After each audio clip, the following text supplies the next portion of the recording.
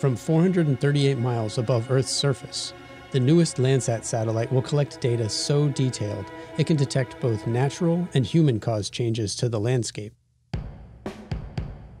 But what really makes Landsat unique is the half-century of data, an unbroken chain of observations over 5 decades.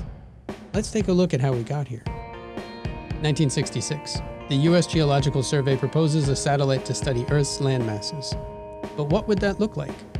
Over the next few years, USGS and NASA researched their options.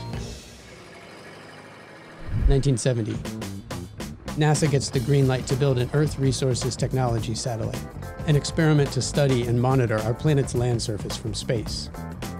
Launched in '72, this was the first digital data of Earth, repeated at regular intervals with geometric fidelity to allow comparison between observations.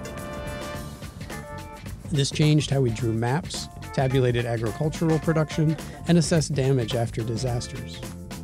In 1975, NASA launched a second satellite, similar to the first. Now they were collecting twice as much data. With Landsat 3 replacing the aging original in '78, focus shifted to the advanced technology planned for the '80s.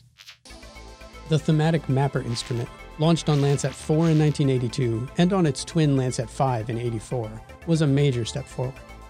Collecting 7 different wavelengths, at better ground resolution, and with higher precision, this was the beating heart of the satellite and became the workhorse for a generation of scientists. For the first time, Landsat data had 3 visible bands, red, green, and blue, allowing natural color composite images. With the addition of shortwave infrared wavelengths, the data could better highlight flooded areas, mineral deposits, and burn scars from wildfires. The thermal bands were also upgraded, allowing individual farm fields to be tracked. The 6th Landsat was intended to be another big step forward, but it never reached orbit after launch in 1993. Plans immediately began for Landsat 7, which would carry an even more improved sensor. At the time, the Enhanced Thematic Mapper Plus was the most stable Earth observation instrument ever sent into orbit, and the calibration could be updated while in space. For the first time, we had an instrument robust enough to collect lots of data, and we had a plan to thoroughly record the entire globe. Landsat 7 was put to work mapping coral reefs, and even produced the first high-resolution natural color map of remote Antarctica. Improvements to the thermal bands on Landsat 7 allowed states and counties to gauge how much water was used by crops. This helps them manage water resources efficiently. An important milestone occurred in 2008, when the USGS made the data available to download for free.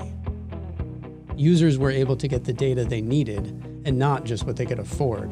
It really unlocked a ton of innovation and created about $2 billion a year in economic benefits.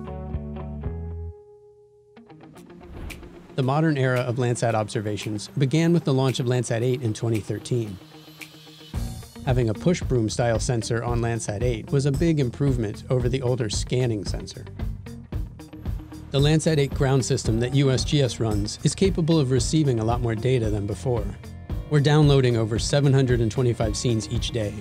That just wasn't remotely possible until Landsat 8. The 2 European Sentinel-2 satellites were designed to mesh with Landsat so that users can treat data from all the satellites as if it came from one single source. Now we get observations every 2 or 3 days instead of every 2 weeks.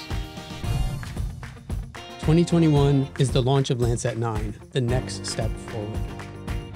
It will collect the best data ever recorded by a Landsat satellite, while still integrating seamlessly with the extensive archive. Since the early 1970s, Landsat satellites have allowed us to better manage our resources. Landsat data has enabled countless innovations and will let us track the effects of climate change into the future.